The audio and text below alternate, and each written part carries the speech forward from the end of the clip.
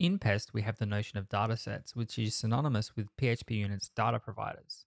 Datasets allow you to run the same test multiple times with different data passed in. The test description will contain any information about the arguments that we used in each test. Let's clean up our feature test here. Let's say we wanted to validate email addresses. We'll pass into our closure now for the first time two parameters, email and status. How do we get values in here?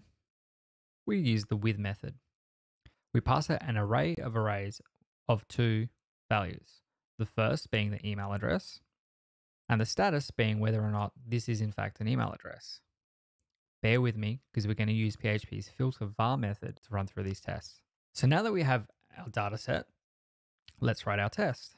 Assert equals status, filter var email, filter validate email.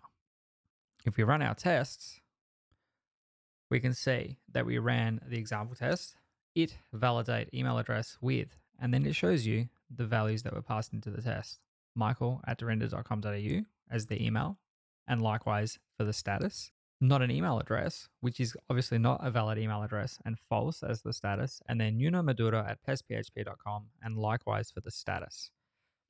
The reason we do it this way is because the filter var method accepts a variable to test and a filter to run, and then will return the filter data if the filter passes, or false if the filter fails.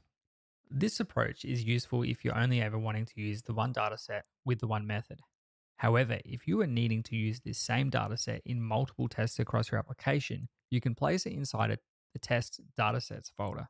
So let's create that now, and then jump down into that file, test datasets, and call this emails.php. Grab these values, and this file simply needs to define a dataset and a name, and then simply dump your values in there. And to use this dataset, instead of passing the array in here, we simply call the name. And then if we run our test again, everything continues to pass.